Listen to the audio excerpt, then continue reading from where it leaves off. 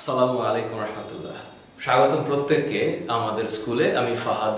এই টিউটোরিয়ালটা ডিএনএ রেপ্লিকেশনের সবচেয়ে important tutorial আমার কাছে। এর আগে আমি আরো 3টে টিউটোরিয়াল আপলোড করেছি। এই টিউটোরিয়ালে আসার আগে এই টিউটোরিয়ালটা তোমরা যারা স্টার্ট করেছো দেখার জন্য আমি আশা করে নিব যে তোমরা এর আগের 2টা টিউটোরিয়ালে আমি যা বলেছি সেগুলো জানো। তার মধ্যে প্রথমটা হচ্ছে আমি বলেছিলাম যে ডিএনএ এর স্ট্রাকচারটা কেমন, ডিএনএটা কেমন, ডিএনএ এর স্ট্রাকচারটা বুঝতে হবে আগে প্রথমে। সেকেন্ড হচ্ছে ডিএনএ রেপ্লিকেশনের টাইপস কয় ধরনের, আমি টাইপসের একটা টিউটোরিয়াল দিয়েছি। এরপর হচ্ছে ডিএনএ রেপ্লিকেশন হওয়ার জন্য যে এনজাইমগুলো দরকার আছে সেগুলো কি রকম। আর এই টিউটোরিয়ালে আমরা কথা বলবো ডিএনএ রেপ্লিকেশন কিভাবে হয়। আচ্ছা, এখানে ডিএনএ রেপ্লিকেশন হওয়ার জন্য আমি আমার মতো করে 6টা প্রসেস লিখেছি। যদি ইংরেজিতে লেখা তোমাদের পরীক্ষায় আসলে তোমরা এটাকে পুরোটাকে নিজের মতো করে লিখবা এবং এটা একটা নোট করবা। আমি নোট করে দিতে পারছি না, কিন্তু আমি ব্যাখ্যাটা করে দিচ্ছি যাতে তোমাদের বুঝতে একটু সহযোগিতা আমি করতে পারি। এখানে যে 6টা স্টেপ আছে, প্রত্যেকটা স্টেপে অনেক কথা আছে। আমি চেষ্টা করব খুব কম করে বলার। প্রথম যে জিনিসটা সেটা হচ্ছে ডিএনএ নিউক্লিওটাইড যেগুলো সেগুলো অ্যাক্টিভেশন হইতে হবে। আচ্ছা, ডিএনএ অ্যাকচুয়ালি কি? আমরা জানি ডিএনএ এর যে স্ট্রাকচারটা, এই ডিএনএ এর স্ট্রাকচারে 2টা প্রান্ত আছে। হ্যাঁ, যেহেতু এটা একটা ডাবল হেলিক্স মডেল আমরা জানি, তাহলে ডাবল হেলিক্স মডেলের এক প্রান্ত যদি 3 নম্বর কার্বন দিয়ে শুরু হয় তাহলে অপর প্রান্ত 5 নম্বর কার্বনে শেষ হবে, এটা আমরা জানি। এবং এটা যদি 5 নম্বর কার্বন হয় এটা 3 নম্বর কার্বন হবে। এটা মাথায় রাখতেই হবে, এবং এটা মাথায় না রাখলে আসলে এই টিউটোরিয়ালটা বোঝাই সম্ভব না। এটা মাথায় রাখতে হবে। আচ্ছা, তাহলে অ্যাক্টিভেশনটা কেমনে হয়? আমরা জানি যে ডিএনএ তে যে নাইট্রোজেন বেস পেয়ারটা থাকে সেটাতে 4 ধরনের নাইট্রোজেন বেস আছে। আমরা জানি যে প্রথমে যে বেসগুলো থাকে সেটার মধ্যে 1 নম্বর হচ্ছে, আমি যদি বলি অ্যাডেনিন, গুয়ানিন, সাইটোসিন, থায়ামিন, এগুলোর প্রত্যেকটার মনোফসফেট থাকে। প্রত্যেকটা মনোফসফেট থাকে। এই প্রত্যেকটা মনোফসফেটকে অ্যাক্টিভেট হওয়ার জন্য তোমরা অবশ্যই ফসফোরাইলেজ এনজাইমের নাম শুনেছো। আমি যে লিস্ট দিয়েছি এনজাইমের, সেক্ষেত্রে এই ফসফোরাইলেজ এনজাইম এই adenosine মনোফসফেটকে triphosphate, guanosine triphosphate, cytosine triphosphate and thymine ট্রাইফসফেটে পরিণত করবে। সুতরাং এটা হচ্ছে নাম্বার 1 স্টেপস। ডিএনএ রেপ্লিকেশন করার জন্য আমরা জানি যে একটা ডিএনএ থেকে 2টা ডিএনএ হবে। Very good. এবং এই প্রসেসটার নাম কি? এই প্রসেসটার নাম হচ্ছে semi conservative hypothesis or semi conservative mode of replication. কারণ একটা স্ট্র্যান্ড থাকবে মাদার ডিএনএ বা প্যারেন্টাল ডিএনএ, আরেকটা হচ্ছে নতুন হবে। এই নতুনটা কিভাবে হয় তার জন্য আমাকে আগে এনার্জি দরকার। তাহলে এই এনার্জিটা আমার লাগবে, সেটা হচ্ছে অ্যাডেনোসিন মনোফসফেট, অ্যাডেনোসিন ট্রাইফসফেট হবে, গুয়ানোসিন মনোফসফেট, গুয়ানোসিন ট্রাইফসফেট হবে। সো এই ফসফেটগুলো হবে। এগুলো যখন হয়ে যাচ্ছে প্রত্যেকটার ক্ষেত্রে ফসফোরাইলেজ এনজাইমটা লাগবে। আচ্ছা, এইবার এটা মুছে দিলাম। এবার যদি আমরা ডিএনএটাকে আঁকাই তাহলে আমরা দেখব ডিএনএটাকে যদি আমরা আঁকাই, আমরা একটু সহজ করে চিন্তা করি। ধরো এটা কয়েল না দিয়ে আমরা এইভাবে দিলাম, তো প্রথমে হচ্ছে এইটা আলাদা হইতে হবে, এটা আলাদা হইতে হবে, অর্থাৎ কয়েলটা আগে ভাঙতে হবে। সোজা দাগ হয়নি। আচ্ছা, তার মানে হচ্ছে ডিএনএ এর যেই ডাবল হেলিক্স মডেলটা আছে এটাকে আগে ভাঙতে হবে। এখন প্রশ্ন হচ্ছে এই ডিএনএটা তো একটা লিনিয়ার ডিএনএ, মানে একদম লম্বা একটা ডিএনএ, তাহলে কোন জায়গাটায় ডিএনএ এর রেপ্লিকেশনটা স্টার্ট হবে সেই জায়গাটা আগে ফিক্সড হইতে হবে। তার মানে এই যে এখানে সেকেন্ড যে স্টেপটা আছে ওপেনিং অফ ডিএনএ হেলিক্স, অর্থাৎ এই হেলিক্সটা আগে কি হইতে হবে? ওপেন হইতে হবে। তাহলে ওপেন হওয়ার জন্য যে কোনো একটা জায়গা লাগবে, যে জায়গাটায় প্রথম এই ডিএনএ রেপ্লিকেশনটা স্টার্ট হবে। এই জায়গাটার নাম হচ্ছে ORI, যেটাকে বলা হয় সূচনা বিন্দু।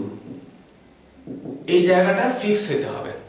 তার মানে আমার রিকগনিশন হইতে হবে ওরিটা বা ওআরআইটা কোথায় হবে।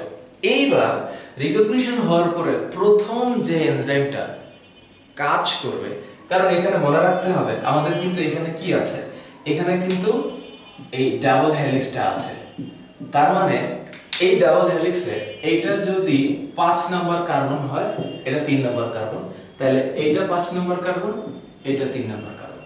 হ্যাঁ, আমরা কয়েলিংটাকে সহজ করে দেখানোর চেষ্টা করব যাতে আমাদের আন্ডারস্ট্যান্ডিংটা ক্লিয়ার থাকে। তার মানে এখানে কিন্তু adenosine, adenine, thymine, cytosine, guanine, uracil ছিল, থায়ামিন ছিল। এখানে হচ্ছে অ্যাডেনিন, গুয়ানিন, থায়ামিন, সাইটোসিন এরকম ছিল। তার মানে এটা যদি অ্যাডেনিন হয় এটা থায়ামিন, এটা যদি সাইটোসিন হয় এটা গুয়ানিন, এটা যদি গুয়ানিন হয় এটা সাইটোসিন, এটা থায়ামিন হলে এটা অ্যাডেনিন। তার মানে আমরা জানি অ্যাডেনিন এবং থায়ামিন, সাইটোসিন এবং গুয়ানিন এইভাবেই কিন্তু পুরো ডিএনএটার মধ্যে ওরা বেস পেয়ারে সংযুক্ত। এটাকে আমরা কি বলি? Base pair. কেন বলি? কারণ এটা হচ্ছে অ্যাকচুয়ালি যে ক্ষারগুলো পেয়ার করে থাকে। তার মানে প্রথমে এই জায়গাটা ভাঙতে হবে, এবং ভাঙার জন্য যে এনজাইমটা কাজ করবে এই এনজাইমটার নাম হচ্ছে হেলিকেজ এনজাইম। এই এনজাইমটার নাম কি? এটার নাম হচ্ছে হেলিকেজ এনজাইম। তাহলে এই এনজাইমটার মেইন ফাংশন হচ্ছে হাইড্রোজেন বন্ডকে ভেঙে এটাকে কি করা? আনকয়েলিং করা, অর্থাৎ এটাকে গ্যাপটাকে বাড়িয়ে দেওয়া। তার মানে ওপেনিং অফ ডিএনএ হেলিক্স, অর্থাৎ ডিএনএ হেলিক্সটা যদি ওপেন হচ্ছে, ওপেন হওয়ার জন্য এই এনজাইমটা কাজ করবে। সেকেন্ড, যেহেতু এখানে এই একটা প্যাচ ছিল, তার মানে প্যাচটা খুলে ফেললে এখানে একটা টেনশন কাজ করবে। এই টেনশন রিলিজের কাজটা করবে টোপো আইসোমারেজ। তার মানে এইখানে একটা এনজাইম কাজ করবে, এটার নাম হচ্ছে টোপো আইসোমারেজ এনজাইম। ওকে, এরপরে এই দ্বিসূত্রটা যে এক সূত্রক হইল, এটা যাতে এক সূত্রক থাকে এই কারণে এখানে কিছু এনজাইম কাজ করবে, প্রোটিন অ্যাকচুয়ালি কাজ করবে, যে প্রোটিনগুলা এই স্ট্রেন্ডটাকে ধরে রাখবে, এক হইতে দিবে না, আলাদা করে রাখবে। এই প্রোটিনগুলোর নাম হচ্ছে single strand binding protein or single strand stabilising protein. এদের কাজ কি? এদের কাজ হচ্ছে এই ডাবল হেলিক্সটাকে কি করা? আলাদা করা। এখন প্রশ্ন হচ্ছে, এইখানে যখন ডিএনএ হেলিক্সটা আলাদা হয়ে গেল, অর্থাৎ সিঙ্গেল হেলিক্স হলো, এটা কিন্তু মাদার ডিএনএ, এইটাও মাদার ডিএনএ। তার মানে এই দুইটাই হচ্ছে আমার স্ট্র্যান্ড। এখন এই দুইটা স্ট্র্যান্ডের কোন জায়গায় এবং কে কাজ করবে, এতক্ষণ আমাদের যে যতগুলো এনজাইম এখানে কাজ করতেছিল এই সবগুলা এনজাইমকে একসাথে বলা হয় রেপ্লিসোম। এটা মাথায় রাখতে হবে শব্দটা হচ্ছে রেপ্লিসোম, অর্থাৎ রেপ্লিকেশন এনজাইমগুলোকে একসাথে রেপ্লিসোম বলা হয়। যখন এই হেলিকেজ এনজাইমটা ছুড়াই ফেললো, টোপো আইসোমারেজ টেনশন রিলিজ করে দিল, সিঙ্গেল স্ট্র্যান্ড বাইন্ডিং প্রোটিন আর এক হইতে দিল না, এখন কাজ করবে ডিএনএ পলিমারেজ, এবং তারও আগে কাজ করবে যে এনজাইম, তার নাম হচ্ছে প্রাইমেজ এনজাইম। এই প্রাইমেজ এনজাইম একটা প্রাইমার তৈরি করবে। এই প্রাইমারটা কি? প্রাইমারটা হচ্ছে কতগুলো আরএনএ সূত্রক বা আরএনএ এর সিকোয়েন্স। ধরো প্রাইমারটা হচ্ছে এইরকম, যেহেতু এখানে এরকম ভাবে নাইট্রোজেন বেসগুলো ছিল, তার মানে এখন এইখানে একটা আরএনএ উৎপাদন হবে, অর্থাৎ আরএনএটা যুক্ত হবে। এই আরএনএটার যে সংক্ষিপ্ত সিকোয়েন্স, এটাকে বলা হয় প্রাইমার। অ্যান্ড মোস্ট ইম্পর্টেন্টলি যেটা মাথায় রাখতে হবে এখন হচ্ছে বিষয় যে আরএনএ সংক্ষিপ্ত যে সিকোয়েন্সটা, এই যে প্রাইমারটা উৎপাদন হলো, এই প্রাইমারটাকে ডিএনএ পলিমারেজ কিভাবে যুক্ত করবে, মাথায় একটা জিনিস রাখতে হবে। এই যে 3 নাম্বার যে কার্বনটা, এই 3 নাম্বার কার্বনে একটা ফাংশনাল গ্রুপ থাকে, সেটা হচ্ছে OH। এটা হচ্ছে ফাংশনাল গ্রুপ, এটা একটু মাথায় রাখতে হবে, ফাংশনাল গ্রুপ। আর 5 নাম্বার কার্বনে অ্যাকচুয়ালি থাকে ফসফেট, এটা অ্যাকচুয়ালি হচ্ছে ফসফেট এই 5 নাম্বার কার্বনে। এই যে 3 নাম্বার কার্বনে যে একটা ফাংশনাল গ্রুপ থাকে, এই ফাংশনাল গ্রুপে এই ডিএনএ পলিমারেজ এনজাইম এই একটা ফসফেটকে যুক্ত করায় দিবে। এই কারণে এই অংশটা হচ্ছে 5 নাম্বার প্রাইম, অর্থাৎ 5 নাম্বার কার্বনের ফসফেট এইটার 3 নাম্বার কার্বনের ফাংশনাল যে গ্রুপ, এই গ্রুপের সাথে যুক্ত হলো।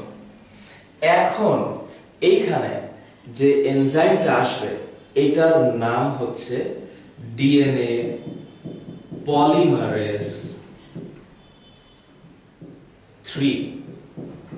এই এনজাইমটা এখন এটা সামনের দিকে এই দিকে যেতে থাকবে, অর্থাৎ 5 নাম্বার কার্বন থেকে 3 নাম্বার কার্বনের দিকে। দিস ইজ ভেরি ইম্পর্টেন্ট, তোমরা সব সময় মনে রাখবা ডিএনএ পলিমারেজ সব সময় 5 নাম্বার থেকে 3 নাম্বারের দিকে ধাবিত হবে, 5 থেকে 3 এর দিকে। তার মানে ও যখন এখান দিয়ে যুক্ত হতে থাকবে তখন এই ডিরেকশনে যেতে যেতে ডিএনএ পলিমারেজ যখন নিউক্লিওটাইডগুলোকে যুক্ত করবে তখন প্রত্যেক ক্ষেত্রে এই একটা করে নিউক্লিওটাইড যখন অ্যাড হবে এটা নিরবিচ্ছিন্নভাবে অ্যাড হবে। কারণ ও কাকে পাইছে? 3 নাম্বার প্রান্তে। 3 নাম্বার প্রান্তে কি ছিল? হাইড্রক্সিল মূলক ছিল। তো ডিএনএ পলিমারেজ 5 নাম্বার কার্বনের ফসফেটটাকে 3 নাম্বারের মধ্যে, যেহেতু এই 5 নাম্বার কার্বনগুলি যে আমরা এখানে লিখছিলাম যে এটিপি, তারপর হচ্ছে টিটিপি, তারপরে হচ্ছে জিটিপি, এই যে 3টা ফসফেটের মধ্যে একটা ফসফেটকে এই 3 নাম্বার কার্বনের সাথে যুক্ত করে দিবে। বাকি 2টা ফসফেট পাইরোফসফেট হিসাবে আলাদা হবে, এবং পাইরোফসফেট হিসাবে যখন আলাদা হবে তখন অনেক এনার্জি রিলিজ হবে। তার মানে 5 নাম্বার কার্বনের নতুন যে নিউক্লিওটাইডটা আসতেছে এটা কিন্তু আলাদা নিউক্লিওটাইড।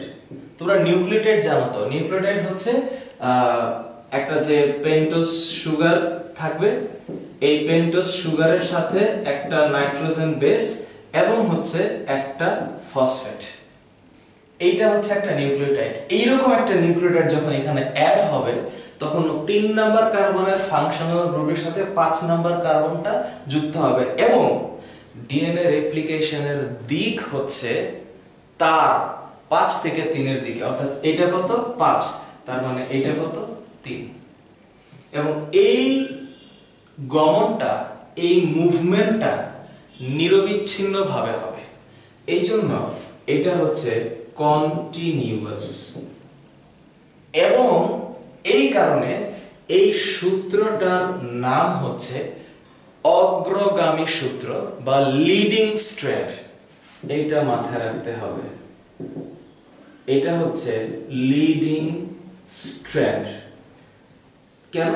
কারণ ও হচ্ছে 5 থেকে 3 এর দিকে পাইছে, অর্থাৎ ডিরেক্টলি ও যুক্ত হবে। ঘটনাটা ঘটে এইখানে এসে, এইখানে এসে ও তো আর এইভাবে যেতে পারে না। কারণ কি? কারণ হচ্ছে ও তো যুক্ত হয় 3 নাম্বার কার্বনের দিকে। এখন আমি যদি এই পুরো অংশটার মধ্যে 3 খুঁজতে চাই তাহলে আমি এটাকে মনে করো 2টা বা 3টা ছোট ছোট অংশে ভাগ করলাম। এই জায়গাটার যে 3 নাম্বার কার্বন, এই 3 নাম্বার কার্বনে আইসা এই প্রাইমারটা এখানে আলাদা করে একটু দাগ দিতে হবে। আমি বললাম যে এগুলো হচ্ছে এরকম। এই 3 নাম্বার কার্বনে আইসা ওই একই ঘটনা ঘটবে, প্রাইমেসটা এনজাইমটা প্রাইমারটা যুক্ত করতে হবে। তো যখন এই 3 নাম্বার কার্বনে ও প্রাইমারটা যুক্ত করে, তো এখন ও তো আর ওইদিকে যেতে পারছে না, ওর 5 নাম্বার কার্বন হচ্ছে এইদিকে।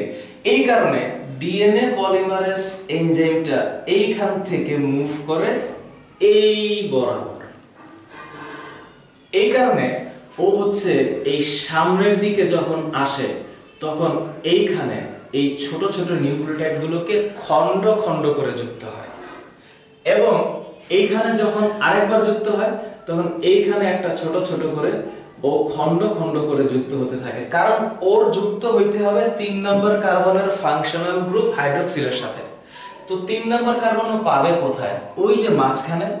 তো এরকম ভাবে প্রতি ক্ষেত্রে ও 3 নম্বর কার্বনকে ধরে এরকম ছোট ছোট খণ্ডে বিভক্ত হয়, এবং এই ছোট খণ্ডগুলোকে বলা হয় ওকাজাকি খণ্ড বা ওকাজাকি ফ্র্যাগমেন্টস। সুতরাং এই যে ওকাজাকি খণ্ডগুলো আলাদা আলাদা করে যুক্ত হচ্ছে, এখানে মনে রাখতে হবে লিডিং স্ট্র্যান্ডে ডিএনএ পলিমারেজের মুভমেন্টটা একদম কন্টিনিউয়াস হয়, কিন্তু এইখানে এসে সে আর কন্টিনিউয়াস হইতে পারে না, কারণ ও খণ্ড খণ্ড করে যুক্ত হচ্ছে, এবং খণ্ড খণ্ড করে যুক্ত হওয়ার পরে এই প্রাইমারটাকে সরাইতে হবে। এই প্রাইমারটাকে সরাইয়া ডিএনএ পলিমারেজ নতুন ভাবে এই ডিএনএটাকে যুক্ত করে, এবং এইখানে যে গ্যাপগুলো থাকে এই গ্যাপগুলোকে ফিল আপ করে হচ্ছে ডিএনএ লাইগেজ এনজাইম। তার মানে এই সূত্রটা কিন্তু অ্যাকচুয়ালি ল্যাগিং সূত্র, এটা হচ্ছে ল্যাগিং স্ট্র্যান্ড। এই টার্মগুলো মনে রাখতে হবে। যেহেতু 5 থেকে 3 এর দিকে 3 নাম্বার কার্বনের মুক্ত হাইড্রক্সিল মূলকে ডিএনএ পলিমারেজ একটা ফসফেট যুক্ত করে দিতে পারছে, এই কারণে ওর মুভমেন্টটা 5 থেকে 3 এর দিকে। ঠিক আছে, তার মানে 5 থেকে 3 এর দিকে, এইটাও তো 5 থেকে 3 এর দিকে আসতেছে। কিভাবে?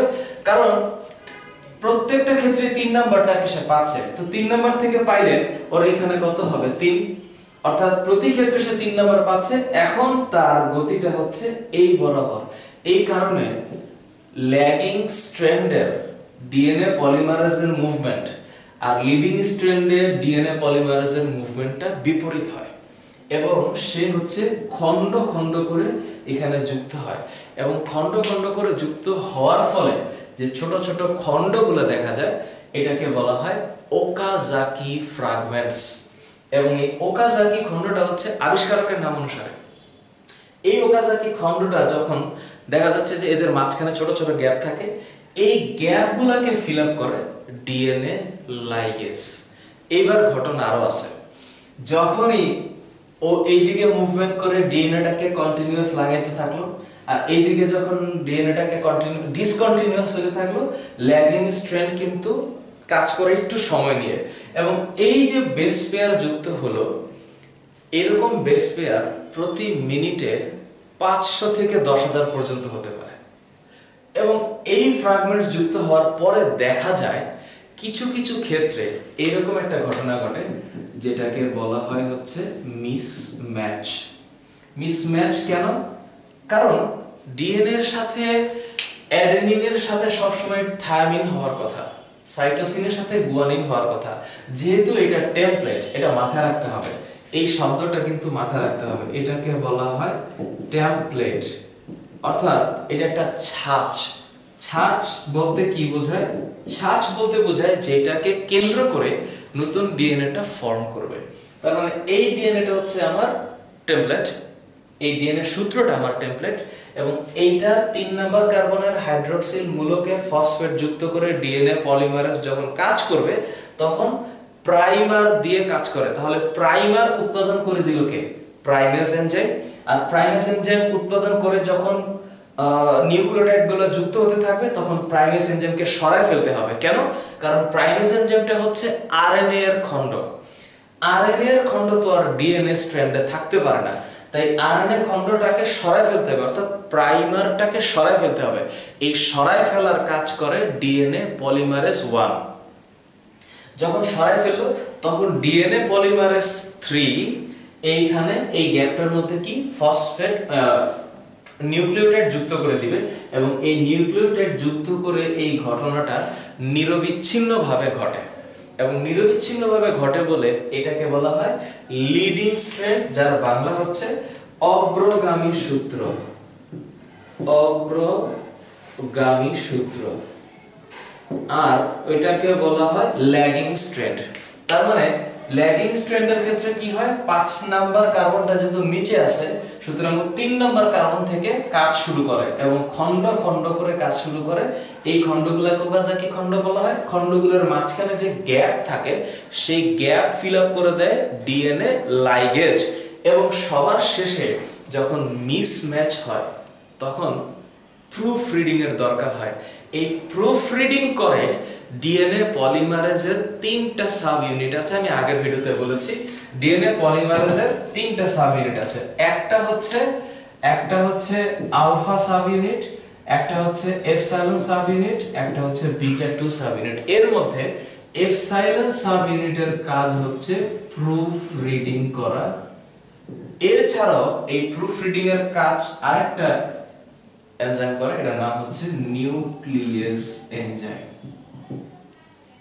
এরা কি করে, এরা দেখে যে এর সাথে কি অ্যাকচুয়ালি টি আছে না সি চলে আসছে। যখন সি থাকে তখন সেটা থায়ামিন হয়ে যায়, অর্থাৎ এর সাথে তো আর সাইটোসিন থাকতে পারে না, এর সাথে থাকে থায়ামিন, সাইটোসিনের সাথে থাকে গুয়ানিন। সুতরাং এই যে মেরামত, রিপেয়ারিং, এই কাজটা নিউক্লিয়াস এনজাইম করে দিবে। ফলে ডিএনএ এর যেই তথ্য, যে জেনেটিক ম্যাটেরিয়াল, এইটা সেম টু সেম থাকে এবং সেম টু সেম থাকার কারণে ডিএনএ একটা থেকে আরেকটা ডিএনএ তৈরি হয়। অনেক স্টুডেন্টের কাছে এই প্রসেসটা একটু কঠিন লাগে, এটা সত্য। এটা কঠিন লাগে কেন, কারণ এটা একটা কমপ্লেক্স প্রসিডিওর এবং এই জিনিসটা বোঝার জন্য কল্পনা শক্তির দরকার আছে। একদম মনের ভিতর থেকে বুঝতে হবে। এটার পরের যে স্টেপ, মানে ডিএনএ থেকে আরএনএ তৈরি হওয়া, মানে ট্রান্সক্রিপশনটা, আর আরএনএ থেকে প্রোটিন তৈরি হওয়া, মানে ট্রান্সলেশন, এটা আরো মজার।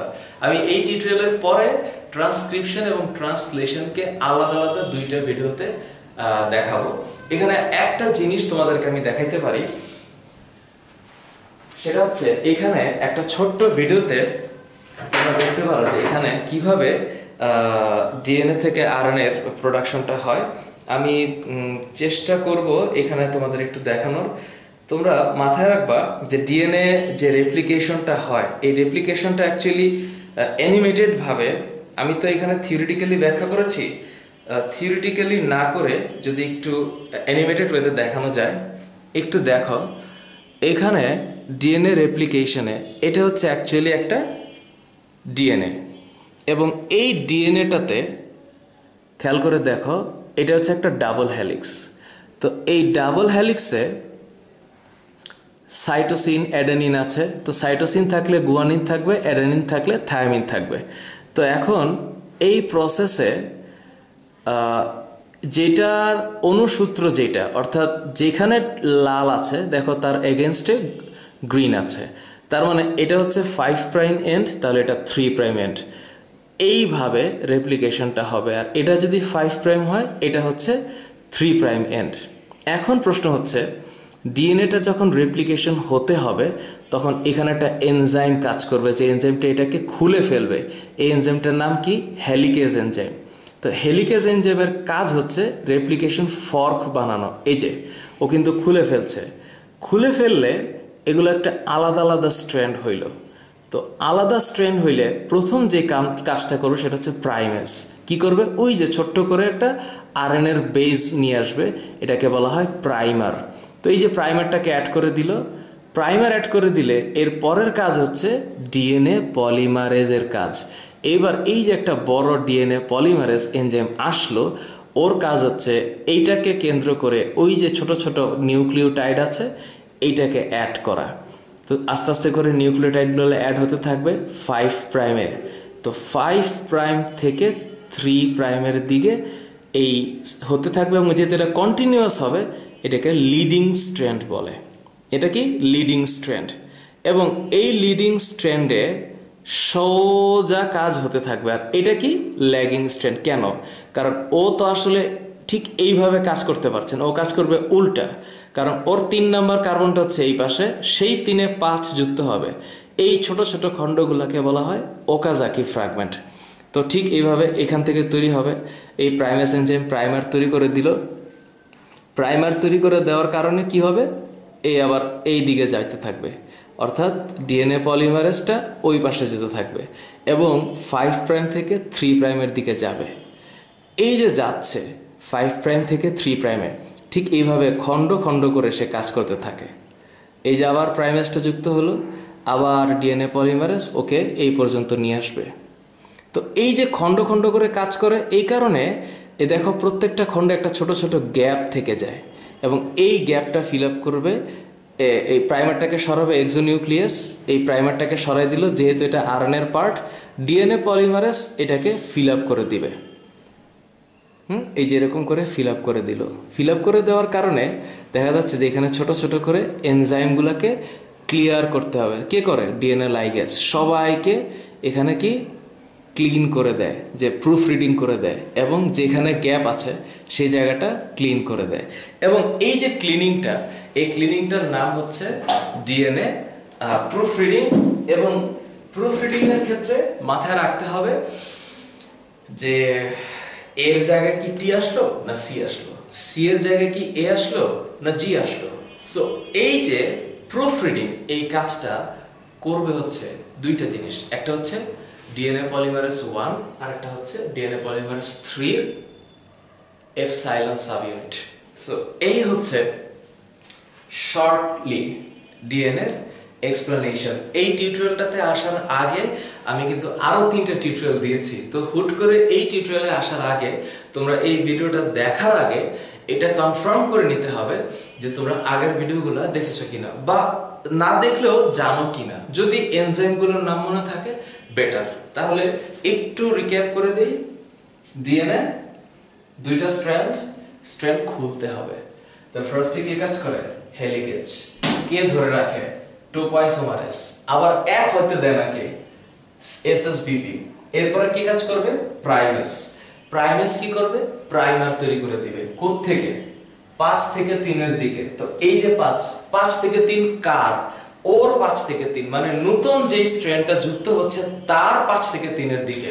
এটা কিন্তু 3 থেকে 5 না, ওর 5 থেকে 3 এর দিকে। তো ও যখন 5 থেকে 3 এর দিকে কন্টিনিউয়াস অ্যাড হতে থাকে, এটাকে লিডিং স্ট্র্যান্ড বলে। ও যখন এই পাশে আসতে থাকে তখন ওর আলাদা আলাদা করে ভাগ করতে হয়, অর্থাৎ 3 থেকে স্টার্ট করতে, যেহেতু ফাংশনাল গ্রুপ OH 3 থেকে স্টার্ট করে ও আসতে থাকে ছোট ছোট খণ্ড করে ওকাজাকি ফ্র্যাগমেন্টস। সেগুলোকে আবার কি করে? আরএনএ পলিমারেজ কি করে? ওই প্রাইমার সরায় দেয়, এক্সোনিউক্লিয়াস প্রাইমার সরায় দেয়। এরপরে সেগুলোকে নিউক্লিওটাইড দিয়ে যুক্ত করে ডিএনএ পলিমারেজ। ডিএনএ পলিমারেজ যখন পুরো অংশটাকে করে ফেলে, ডিএনএ লাইগেজ এটাকে ক্লিন করে, অর্থাৎ ডিএনএ লাইগেজ কোনো গ্যাপ থাকলে গ্যাপটাকে ফুলফিল করে এবং প্রুফ রিড করে রিপেয়ারিং করে। এই হচ্ছে in short DNA replication. Total tutorial দেখার পরে, 4টা ভিডিও দেখার পরে যদি তোমাদের মনে হয় কোথাও বুঝো নাই বা কোনো জায়গায় প্রবলেম আছে, এই ভিডিওর নিচে আমাকে জানিও এবং এরপরে আমি ডিএনএ রেপ্লিকেশনের পরের ট্রান্সক্রিপশন এবং ট্রান্সলেশন নিয়ে আসছি। দেখা হচ্ছে পরের ভিডিওতে। Stay well, stay healthy. আল্লাহ হাফেজ।